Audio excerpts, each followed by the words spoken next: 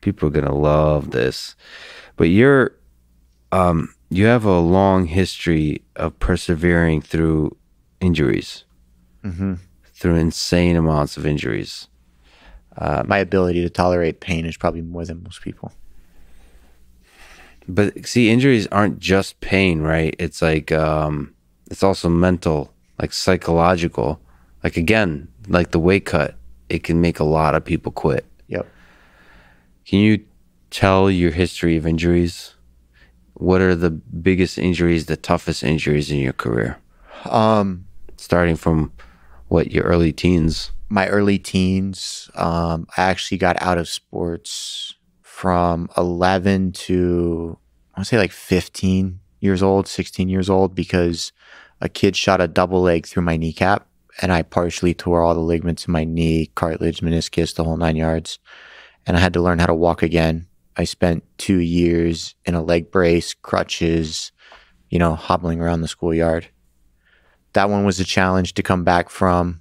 Um, I've broken most of my ribs. I won nationals with 9 broken ribs. I was actually getting Novocaine shots into my chest to avoid feeling the pain and then wrapping them to try to make sure I didn't pop a lung. I've broken my collarbone. I have 5 herniated discs in my neck. I fractured my back twice. I've broken my tailbone. I tore my SI joints. I've torn my right hamstring twice, my left one once.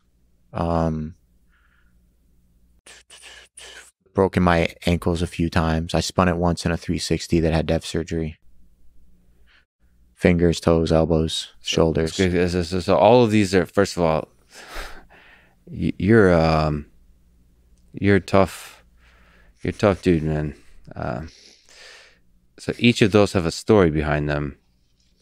So if you're talking about the collarbone or the ankles, or the back, the neck, is there interesting stories here that behind these injuries? Hard training, hard competing, jiu-jitsu, judo, so ground stuff like sparring in the dojo or like drilling or all that kind of stuff.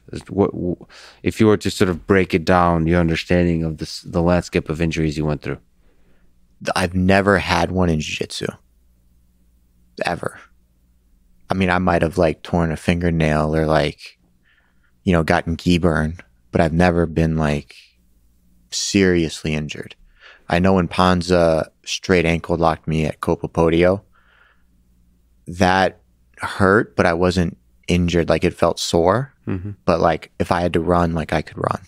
I can now understand probably exactly where the injuries came from then. You were very quickly excelled at jiu-jitsu. You have achieved another level in judo. And I think that means the intensity with which you approach judo to achieve that world-class level probably is the source of the injuries. Yeah, because the mentality of how I approach judo versus jiu-jitsu, jiu-jitsu to me is like a game that like we would play.